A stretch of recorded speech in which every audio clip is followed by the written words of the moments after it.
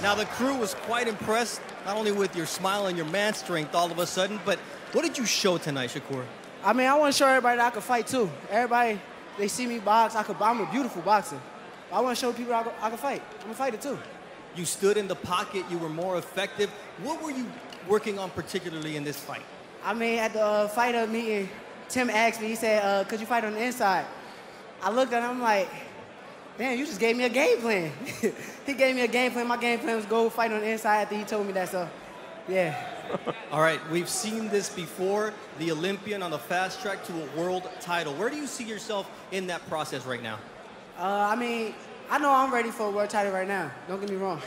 But at the same time, I'm still growing, and I got Top Rank behind me, and they gonna get me on the right track, so I'm gonna just listen to them, and I'm gonna follow their lead.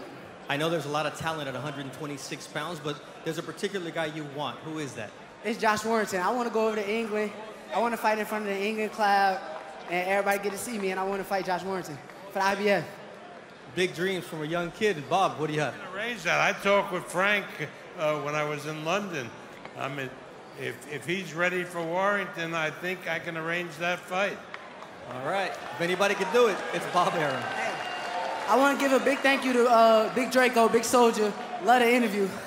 All right.